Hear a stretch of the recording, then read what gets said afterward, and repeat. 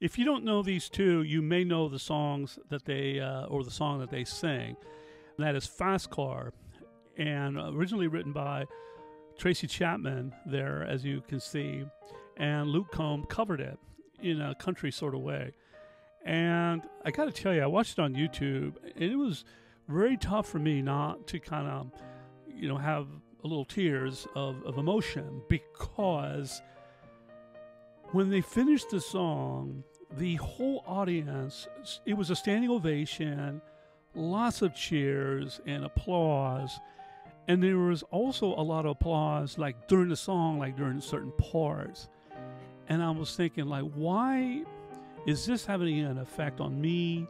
Why is this having an effect on the audience? Taylor Swift was up in front, really singing along, actually, at her table. She wasn't there on stage. And I think because of the old saying, philosophy, common knowledge, whatever, and however you want to call it, that music does have a way of bringing people together, good music. And music has a way of crossing over a lot of generations, different cultural backgrounds, ethnicities, so on and so forth. It's a universal language.